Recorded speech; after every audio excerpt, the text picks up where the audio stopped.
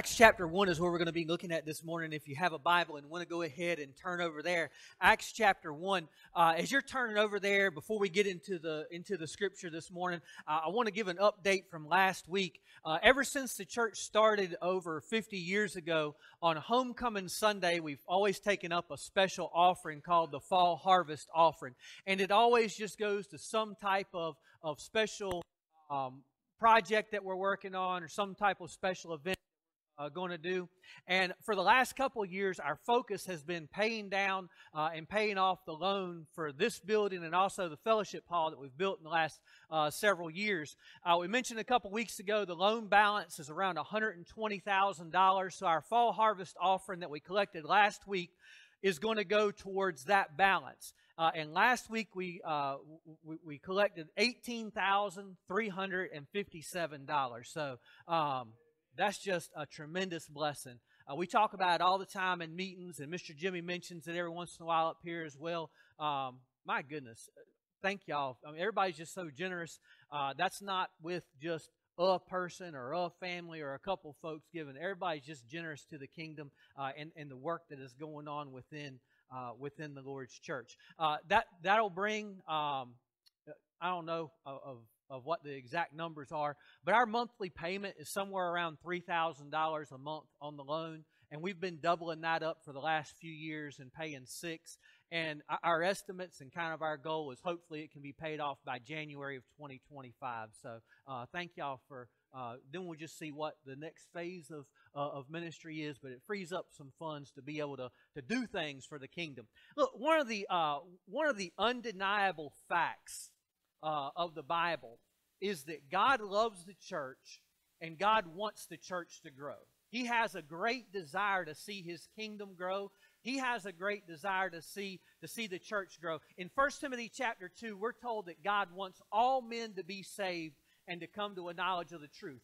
In Ephesians 2, we're told that the only way that men can be saved is to hear the gospel that's going to be preached, that's going to be heard through the church. And in Acts chapter 2, we're told that when people are saved, that the Lord then adds them to the church. One of the most familiar parables Jesus tells is of the 100 sheep that a man had, and one goes off, and he leaves the 99 safely, and he goes in search of that one. He cares so much about his church, every person being brought into the church, every person being brought into the fold of God, that he's willing to leave and go after and look for every single one. He wants the church to grow. Paul, when he's talking about the church, frequently calls it the household of God, and saying that it's built on the foundation of Jesus Christ, and the whole purpose is that it can be built up.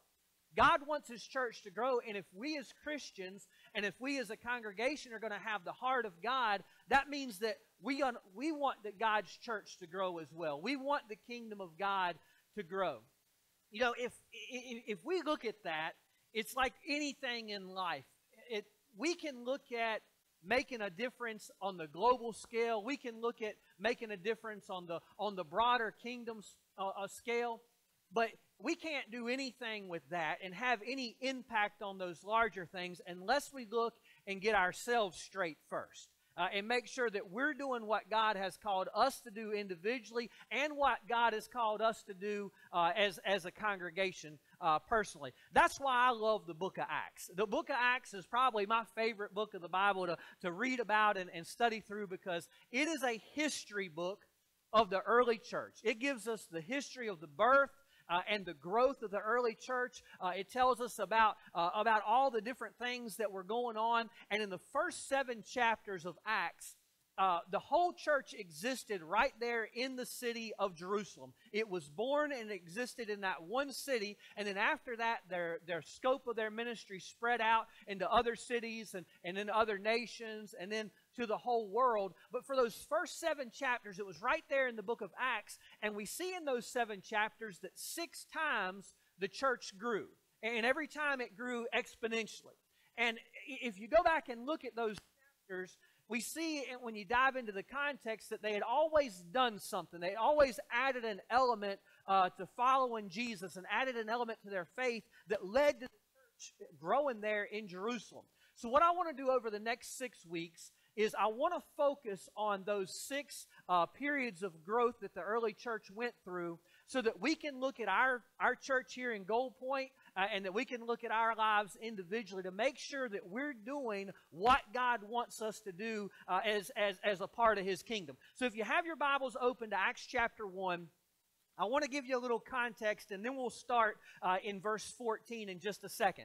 Here's the context. Jesus had just died. He'd been buried. He'd risen from the dead. And after that, after the resurrection, he spent 40 days going around and appearing to the apostles and preaching and teaching.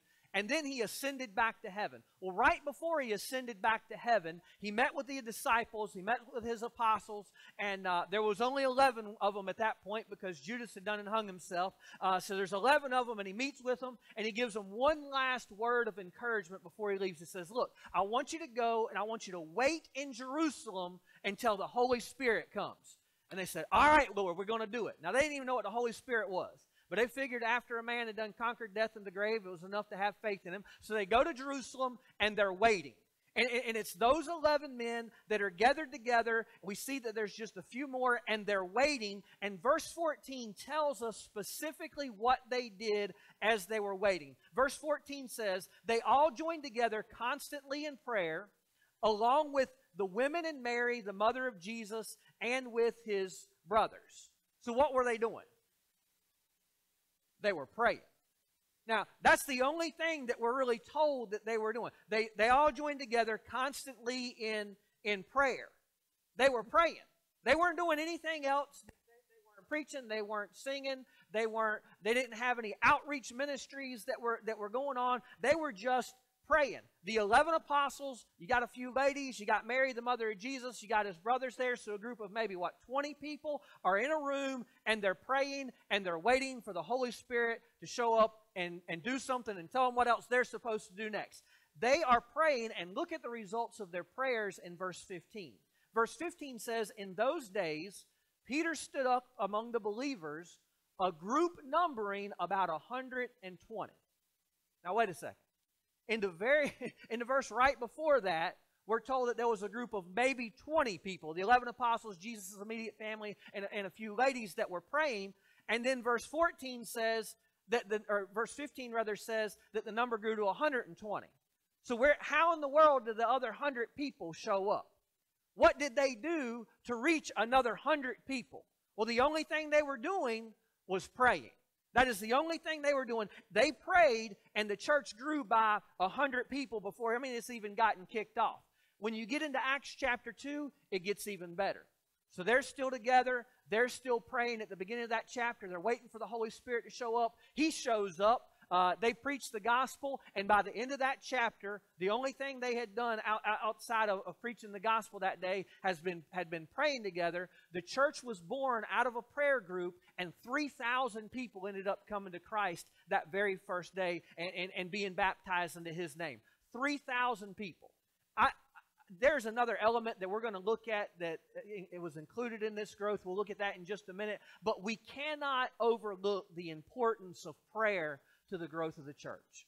It is absolutely key. The church was born from a prayer meeting, and it grew from a prayer meeting. That happened 2,000 years ago, but that's still the same recipe for the church growing today. It's got to have that foundation of being rooted, and it all starts with prayer. Miss Joan Bennett said something to me about a year ago. We were talking on the phone, and she said something to me that in the way that only Miss Jones says something. She says something sometimes, it cuts you a little bit, and you bleed, and then she gets you. And then you realize, doggone, she's right. And we were talking, we were talking about one of her ailments. I think it was her shoulder at the time. And I said, well, Miss Joan, I wish you would get better. And she said, she clapped back and said, honey, don't you wish anything for me. You can keep your wishes. If you're going to do anything for me, you better pray for me. And she snapped back with that thing, and I was like, oh, okay. So we prayed before we got off the phone that day, we prayed and everything. But I got to thinking about the thing. How true is what she said? What does wishing really accomplish? A lot of times in life we wish for stuff, but do we stop and pray for it? I hear it even in the church. I wish this would happen in the church. Or I wish this person would come to Christ. or I wish that relationship that had been strained, man, I wish they could, I wish they could be reconciled. Wishing is a very nice sentiment, but really, it doesn't get anything done. Wishing accomplishes absolutely nothing. Prayer accomplishes a whole lot. Prayer does stuff. Prayer changes stuff. Prayer is powerful. I love the prayer group that Miss Jessica started over the last few months here on Thursday mornings. It's just a small group of folks. Most folks working during that time of day. But at 10 o'clock every other Thursday, we get together and we just pray. That's all we're doing. Not outside trimming the bushes or replacing the shingles or feeding the hungry or anything else. There's no real outreach that is involved there. We're gathered together and we're lifting up prayer concerns to God in the name of Jesus Christ. And that's what we're doing, and that's all. And it is, by my estimation, that's probably the most powerful ministry that we've got going in the church, is praying. Because that's what we see the early church did. All they did is gather together and pray, and they went from 20 to 120 to 3,000. And all they had done at that point is they had just gathered together and prayed about that thing. We've seen some cool things happen. It was either the first or second group time that we got together and prayed. We were praying specifically for those that, man, they're right there on the verge of accepting Christ. They're almost ready to, they're ready to receive salvation, but they just haven't taken that step yet. And we specifically prayed about that on a Thursday morning at 10 o'clock. Thursday afternoon at 4 o'clock, Mr. Keeter was baptized into Christ. That's good stuff. It gets even better. Mr. Keeter, in his wisdom, he's tricky. In his wisdom, he knew that he was going to have trouble getting up those steps and down those steps in the water and getting up and back out and everything. So he'd ask his friend, Mr. Larry Whitehurst, said, look, can you help me get up into the baptistry and everything? Tricky man. So we get Mr. Keeter up and we get Mr. Keeter down and he's baptized. And then Mr. Keeter we help him he gets about halfway up the steps and he just stops. And I'm about to say something to Mr. Larry. And I've opened my mouth to say it, and before I could get it out, Mr. Keeter turns around, and he points at him and says, or actually he points down the water and says, all right, Larry, now it's your turn. And Mr. Larry turned to me and he said, yep, he's right, it's my turn. So we baptized Mr. Larry into Christ. And I was like, man, this is good stuff. I got looking around the room at some of the other ones that were in here too. But that was some good stuff. That was powerful. But it did not escape my notice that this happened the day that we prayed for this to happen. That's powerful. Mr. Keeter quite as long, but I've been praying for Mr. Larry to make that decision for 22 years. And the day that we all gathered together and specifically prayed about this thing to happen, it happened. Charles Spurgeon, the legendary preacher from back in the 1800s, when he began preaching at the church that he was at, they ran around 200 people on their Sunday morning services. By the time he was dead, they ran over 5,000 people every Sunday. Well, a group of young preachers one time went to visit Spurgeon and the church there one Sunday morning. They got there early because they wanted to talk to the preacher. And they wanted to kind of interview him and see what the secret was, what they had done to experience so much growth. And this young group of preachers, they went in, they were talking to Spurgeon. He says, well, let me give you a tour of the building. And they were all excited because they'd never seen anything so big. They went in, he showed them just the massive sanctuary that they had. And then he took and showed them the very impressive educational wing. Then he said, now guys, I want to show you the most important place in the whole church building. They're like, all right. He said, I want to take you and show you the boiler room. They didn't want to be disrespectful, but they really had no desire to go see the boiler room of the church. The power plant back in that day and age, what ran the power for the church. They didn't really care to see that. That was not what they had been there for. But they didn't want to be disrespectful to Spurgeon, so they went along with him. He took them down into the basement. They got to a room. He opened a door. They looked inside, and there were 100 people that were praying. He turned around and looked at them and said, that gentleman is the boiler room for this church. And all through Spurgeon's ministry, whenever someone would ask him what the secret to their success was or what the power behind their ministry was, his answer was always the same. My people pray for the church and they pray for me. I would ask, if you would only do one thing, if you could only do one thing for the kingdom of God, pray for the church. Pray for the church. There's a lot of things that the church needs to be prayed about. There's a lot of things that we as individuals that we need to be prayed about, but pray for your church because that is the boiler room for the church. A church can never outgrow and exceed the prayers of the people that sit in the pews. It can never grow further than what we're going to pray. So please pray for the church. That's the most important thing that we see that was laid down as that initial foundation before the church was ever even began. Now, I mentioned a minute ago that there was another element as the church was birthed that led it from that growth period from 120 up to 3,000. There was only one more thing that they did. They preached the word. When the gospel, when Jesus told them to wait there for the Holy Spirit at the beginning of Acts chapter 2, He shows up, and initially what the apostles did is we're told that they stood up and they preached the gospel message. It was very simple. They preached the death and the burial and the resurrection of Jesus Christ. That's it. When they got down towards the end of the message, Peter stood up. He was kind of the lead speaker there from the apostles. And in verse 36, he says this: "Therefore let all Israel be assured of this, God has made this Jesus whom you crucified both Lord and Christ." So he tells them, all these folks that are present that day, thousands of people that were there to hear that first gospel sermon, to witness this thing, this great thing that the Holy Spirit was doing, the birth of the church. He told every one of them that because of their sins, they were guilty of putting Jesus Christ on the cross. Every one of us. He's telling that message for us too. We're guilty of crucifying the Son of God because we have sinned. We're told in the next verse, verse 37, that when the people heard this, they were cut to the heart, and they said to Peter and the other apostles, "Brothers, what shall we do?" They knew they were guilty of murdering the Son of God, and they wanted to know immediately, what do we need to do to appease God? What do we need to do to escape His wrath? What do we need to do to be saved? And Peter responded in Acts 2:38, he says, "Repent and be baptized, every one of you, in the name of Jesus Christ for the forgiveness of your sins, and you'll receive the gift of the Holy Spirit."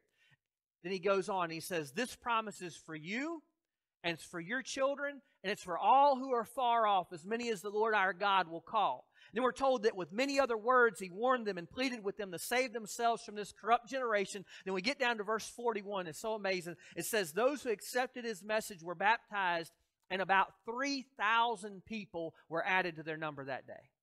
3,000 people. The second key to the church growing the way that God wants it to grow is to add to our prayer the Word of God. We've got to stand on the Word of God. The church cannot grow unless God's Word is preached. Now, I can stand up here every Sunday morning and I can give you a good motivational speech to where I make you feel good about yourselves. And I can make it to where when you leave, you're going to feel like, woo, I'm going to heaven even if you ain't. And I can say it in a way that we can make you laugh about it. We can make you cry about it. And I can hit all them emotions and stand at the back door and you'll tell me I did a good job on the way out as you safely and securely go and get in your car and go home, and nothing has changed. And nothing has changed in your life. But that's not my job.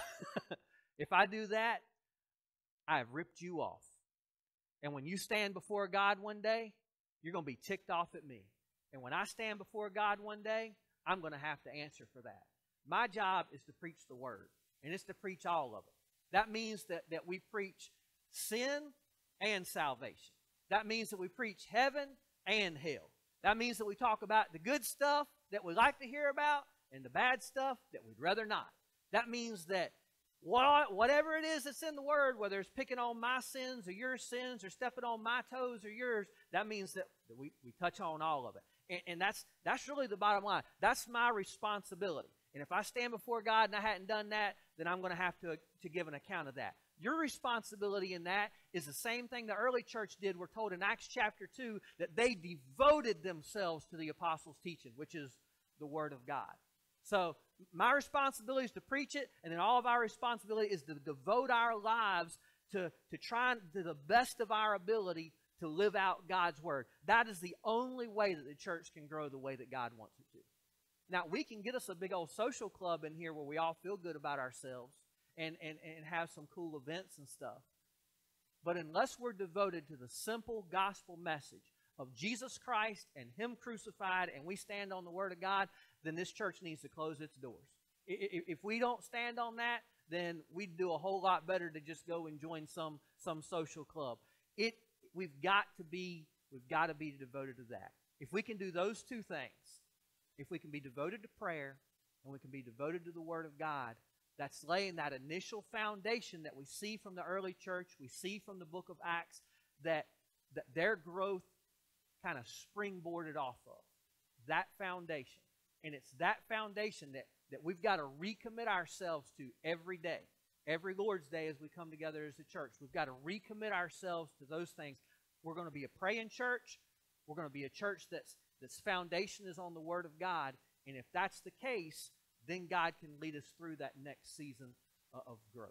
Look, before we close this morning, I want to do something a little different. I want to ask if our elders would come up here to the front. If y'all could make your way up here. As we close this morning, I just want to pray for the church. We're told that that's how the church was born. We're told that that's what the initial growth of the church, how it springboarded into action. And it was there in that room. They just prayed. They didn't do anything fancy. There wasn't no special lights or sound effects or fog machines or anything else. They prayed. And that was the power that started this whole thing in Acts chapter 2. And I'm going to ask our elders if they would just to simply pray for the church this morning as we close.